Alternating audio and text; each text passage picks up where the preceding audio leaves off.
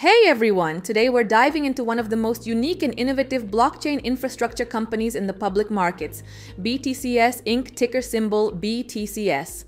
This is not your typical crypto company. BTCS isn't a DeFi project or a retail staking service. It's a pure-play Ethereum infrastructure company that's focused on building innovative solutions that has been around since 2014. What does BTCS actually do? BTCS operates at the core of the Ethereum blockchain. They are supporting and building the critical infrastructure that helps power the network, like validator nodes and block builders.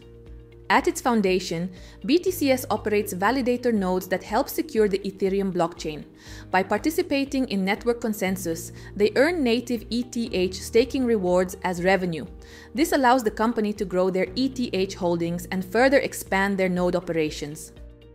Beyond validator nodes, BTCS has implemented block building into its business strategy. This is where BTCS really stands out.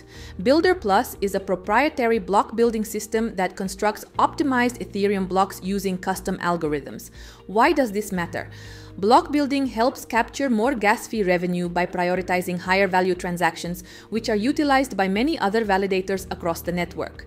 Block building has grown to be a significant part of BTCS revenue, accounting for 80% of total revenue in the first quarter of 2025. Now let's take a moment to compare BTCS to a well-known name in the crypto investment space, MicroStrategy, ticker symbol MSTR. MicroStrategy is known for its massive Bitcoin holdings. It's essentially a Bitcoin treasury play. Their entire strategy is to accumulate and hold Bitcoin like a digital gold vault. While this is a good way to gain exposure to Bitcoin, the majority of the company's capital remains idle and isn't generating revenue. Now here's where BTCS really stands out. It's a more capital-efficient business model. Instead of sitting on assets and waiting for price appreciation, BTCS puts its capital to work, generating consistent, scalable, recurring revenue by running Ethereum validators and building blocks. It's a strategy that truly differentiates BTCS from most other public crypto companies. Why should investors pay attention?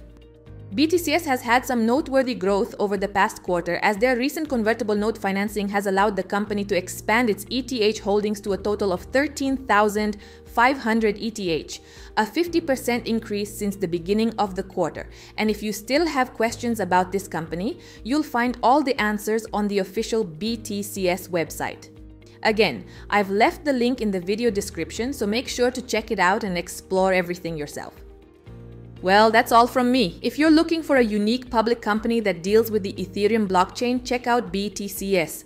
Be sure to leave a like if this was helpful, drop your thoughts about these hybrid models in the comments, and don't forget to subscribe to the channel. I've got many more exciting breakdowns of projects at the intersection of crypto and traditional finance coming your way. See you in the next video.